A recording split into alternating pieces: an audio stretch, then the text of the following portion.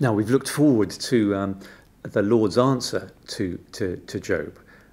If Job's complaint is that Yahweh is as out of control of the natural world as he is of the moral world, what does God say when he finally speaks after 37 chapters of rancorous argument?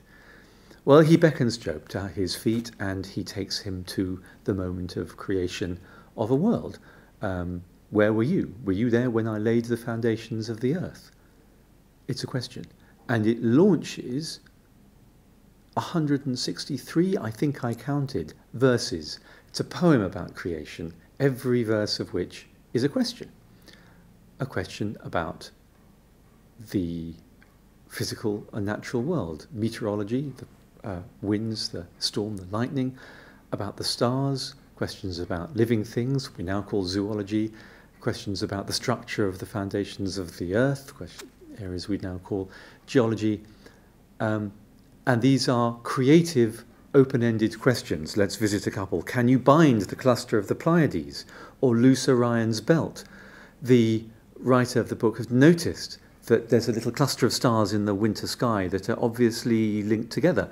Well, the point is that these answers are impossible. Questions are impossible to answer then or immediately. But remember the long, painful history of science? That doesn't mean that given the humans created in the image of God ability to understand the natural world, that we can't. But questions are absolutely central in negotiating this relationship with the physical world in the biblical tradition. And that's true of science today. Sometimes I find myself advising the new research students, new PhD students in my group in Durham, saying you've had a wonderful time getting here, and you've got here by being really good at finding all the answers to the questions we set you, the answers that are in the back of the examiner's crib. But now all that is going to be completely useless to you. And that to be a creative scientist, your role is to imagine, to conceive the creative question. Amazing, very interesting, the centrality of the question in the biblical tradition.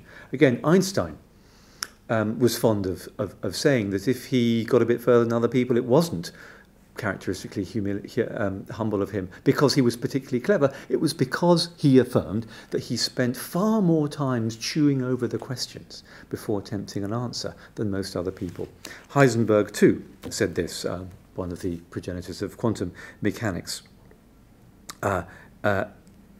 He said that the central task of science is to conceive of the creative question. And once done that, the answers almost look after themselves.